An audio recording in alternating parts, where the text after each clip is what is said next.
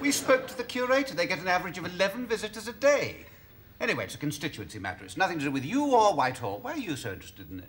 There is a question of principle. Principle? You know, what you used to tell me politics was about.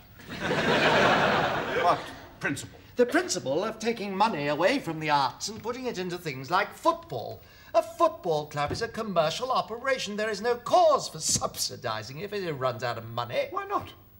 Why not? Yes, why not? There's no difference between subsidizing football and subsidizing art, except that a lot more people are interested in football. Our cultural heritage has to be preserved. For whom? For people like you mean?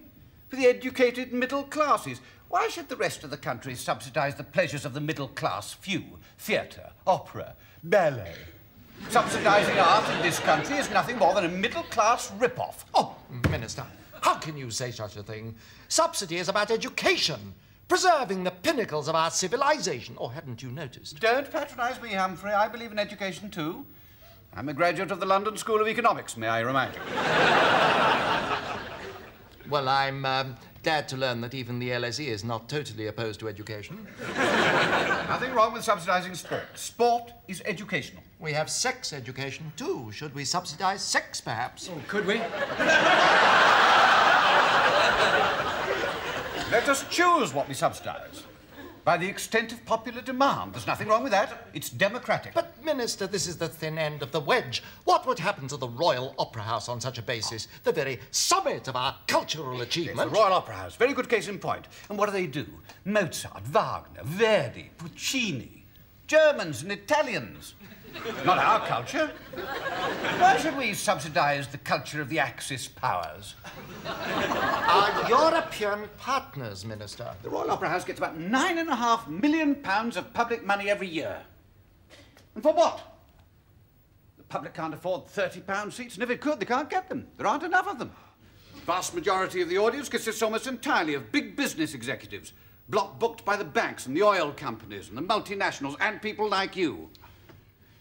The Royal Opera House is the establishment of play. Why should the working man on the terraces foot the bill for the gentry in the stalls who could perfectly well afford to pay for their own seats? Minister, I'm quite frankly appalled. This is savagery, barbarism.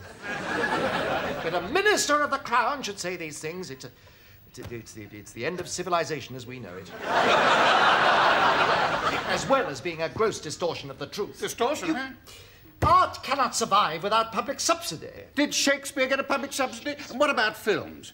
Films are art, films are educational. Why does the establishment ignore the subsidizing of films? Because people like you prefer opera. We should be subsidizing modern, relevant art like films that the man in the street sees and enjoys. Precisely. They are commercial. And now, if you will excuse me, I have to go early tonight. I can no longer continue with this appalling discussion. Why, where are you going? Nowhere in particular. Well, I'm sorry. We must talk this through. I can't. I have to dress. Dress? Where are you going? Since you insist, I am going to the Royal Opera House. Are you really? Gala night, is it? Yes, it is, since you ask. Lots of permanent secretaries going to be there. Some, no doubt. Off you get, then. Yep. I don't want to make you late for your works outing.